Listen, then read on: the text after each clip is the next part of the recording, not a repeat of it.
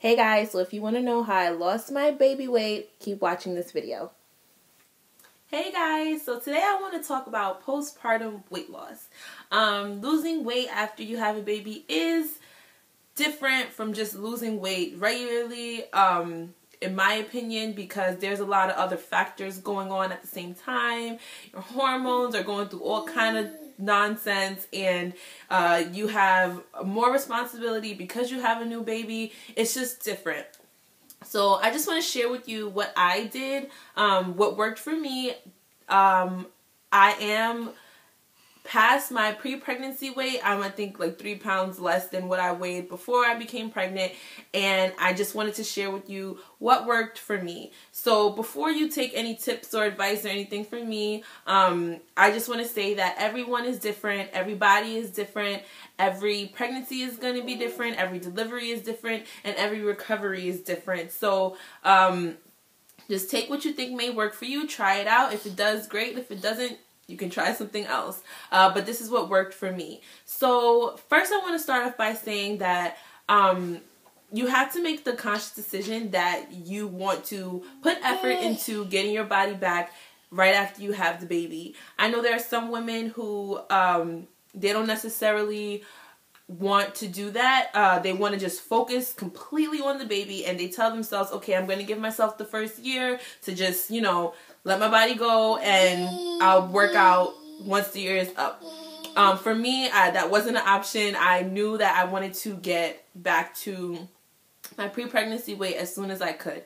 So before I became pregnant, I was pretty active. I was becoming more active. I was never like into sports and things like that in high school or college, but as I'm getting older, I've become into yoga. I've become more interested in yoga and running and just working out, strength training, different things, like different activities like that. So I've become more active, hiking and running and, you know, different activities like that. So before I became pregnant, I was running a lot. I was training for different races, and I think that also helped me throughout my pregnancy and afterward too at maintaining the weight and losing it at a steady pace.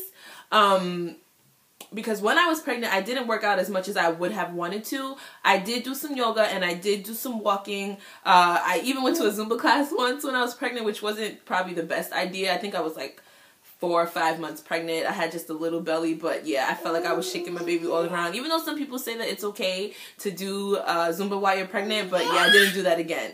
So I made the decision that I wanted to lose the weight, get my body back. I actually wanted to become in better shape than I was before I became pregnant, because I've never been like really, really overweight, but I've never actually consistently worked out and maintained a nice toned body. I was just like, you know, naturally smaller or whatever. But you could tell a difference in just someone who's like skinny fat and someone who's fit. And I definitely wanted to become fit. So I told myself I wanted to work out after I had the baby. So that's what you need to do. You need to make that decision that that's what you're going to do. That's what you're going to work towards. So number one, right from the beginning, I've been told while I was pregnant, and I guess studies prove that breastfeeding helps you lose weight quicker after you have given birth. Breastfeeding burns around 500 calories a day, and you should be replacing that with, you know, an extra meal, something like a smoothie or whatever. But it does burn calories, so it's like a workout, just breastfeeding, you know, just giving your baby that natural source of nutrition, and at the same time, you're helping your body out too. Breastfeeding, they say, also helps reduce the chances of getting breast cancer. That's what I've been told. So breastfeeding is a great thing. And I know a lot of women want to and not, they're not always able to. They don't always have that option. Some may have to go right to work. Some may, you know, the milk just never comes. It's always a different circumstance. For me, I was lucky enough to be able to be breastfeeding my son still to this day. So, and he's 7 months now. So definitely, if you can, try your best to breastfeed, even if it's for a month, 2 weeks, anything, anything would be helpful. The next thing is meal prep. So meal prepping, a lot of like competition, bodybuilder, people who do things like that, they meal prep to keep their portions under like a certain amount and whatever, to eat the same exact amount every single day. Meal prepping is great for new mothers because you don't have time to cook every night, but you want to still eat healthy. You want home cooked food. You don't want to run out to McDonald's when you get hungry. So meal prepping would be an awesome option. I would go shopping, pick one day a week, go to the grocery store, do all your shopping, come home, set 2 or 3 hours aside, and make like bulky stuff, like a big pan of rice, a big pan of just vegetables, steamed vegetables, and what else? A poultry or fish or some kind of protein, and separate that throughout the days of the week. That is going to make life that much easier for you, and it's also going to help in maintaining and losing the weight. You can, eat smaller portions. You can not go hours without eating. Some people have that misconception that not eating is going to help lose weight, and you don't want to do that. You do not want to starve your body, especially if you have a child to run after, to look after. You're going to be depleted of energy. So you're going to want to eat, and meal prepping is what helped me and what kind of kept me on track in what I was doing. So besides meal prepping, another thing that I love doing before I even became pregnant is juicing. Juicing is amazing. I have another video on juicing. I hope to have more videos about juicing and telling you about my different recipes and things like that. But juicing definitely helped me a lot. I would juice every single morning, and I would just do different concoctions. And it was summertime, so it was just like cold juice in the morning is just like the best ever. So I would do like green juices, pineapple juice, carrot juice, like just different juices, cucumber juice or cucumber water or whatever you want to call it. But yeah, it was great. Juicing is awesome. It's a great way to detox the body. Now, you don't want to juice too much if you're breastfeeding. So like as much as I wanted to like do a juice cleanse, I couldn't. I knew that because all those toxins would be released through my breast milk and given to my son. So you want to watch out for that. But I would have a nice 8-ounce cup of juice every morning. And then Sundays I would do a juice fast. And I would have his bottles pumped for him that he can take on Sunday, because I knew I just needed to give my body a rest on Sundays, drink my juice, drink my water, and I would see a difference right away. Monday morning, my stomach was flat, my skin looked clearer, I would lose like a pound or two, and that's just like water weight mostly, but it was just nice. It was a nice jump start to the week to make you want to start your week off with oatmeal instead of a donut for breakfast or something like that, So juicing is awesome. You should think about it, get into it, do some research on it. It's great. I feel like it really helped me out a lot. Next thing is drinking more water. Water, water, water. Water is the most important thing ever. You hear it from everyone because it is. So my intake of water definitely went up crazy. I used to be a bottled water drinker, and then,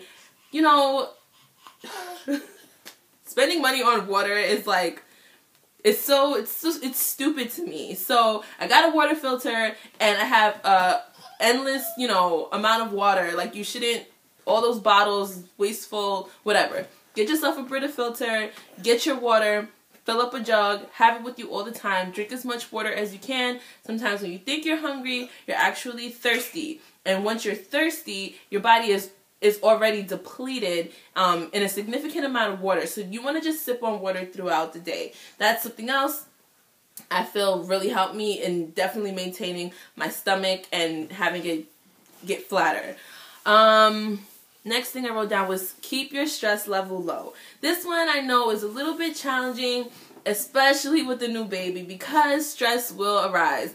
If you're alone, if you're a single mom, even if you're married, if you're in a relationship, whatever, life, it gets stressful sometimes, and having a baby adds just a little bit more stress, sometimes a lot more stress, depending on your situation. But you want to do the best you can to keep your stress level low, and this is going to benefit you and your child and your family. So what I would do is find things that I knew kept me happy. I like to watch movies that are going to make me laugh. I love doing yoga. I started meditating a lot more. I would do running, just going on walks, having conversations with my sister, you know, just things that keep the stress low. When you feel yourself starting to get stressed, if you have someone around that can watch your child, bless you, have them watch your child and take a nap. Take a 20-minute power nap, you know, just take a shower. Like, different things can help you relieve that stress, because stress is only going to hold on to that fat. It's going to push you into a cycle, and you don't want to fall into it, especially, you know, if you're prone to like postpartum depression and just going, you don't want to go down, you only want to go up. So you need to keep the stress away as much as you can. I can't emphasize that more. I just try to stay happy. I try to stay positive. I try to stay motivated. I try to smile. Find things that are going to motivate you. Hang up positive quotes around your house, wherever. Just try to stay happy. Try to stay in good spirits. It's just gonna keep you on track. That one, just trust me on that one. It'll keep you on track. And the last thing, of course, is exercise. Duh. You have to exercise just a little bit more now, maybe, to get your body back, or to create, to work with the new body that you have, because your body isn't the same. It's never going to be the same again after you have a child, but that doesn't mean it has to be worse. For me, like I said, I wanted to be fit, whereas before I was pregnant, I was skinny fat. Now I want to be fit. So I had to make a workout kind of exercise routine for myself that was going to get me there. So you want to do things. It's too heavy for you, baby. You want to do things that are going to tone your body, because when you're pregnant, gravity is pulling everything down. It wants to pull the baby out. Why are you doing that? Huh? You're not crying. You're just making noise. You want some attention? Come on. Okay, so like I was saying, gravity is trying to push the baby out. Everything is coming down, so your body is going to droop. And it's not pretty. Yeah, so you're going to want to do things that are going to tone your body. Pilates, yoga, weights, you know, things like that work against your body, that give you that resistance, to build those muscles, build the stronger muscles. And strength training is great. Those that don't know, building muscle burns fat. So the more muscle you build, the quicker you'll see a difference in your weight loss. So you definitely want to do things that are going to build the muscle. So yeah, that's what's been working for me so far, and getting back to my pre-pregnancy weight. And I have a few things coming up in the future that are going to push me to another level as far as fitness goes. But I'm going to end this video now because somebody wants some attention. And I'll see you guys in the next video. If you have any questions or comments, leave them down below. Thanks so much for watching. Rate this video and subscribe. See you next time. Bye.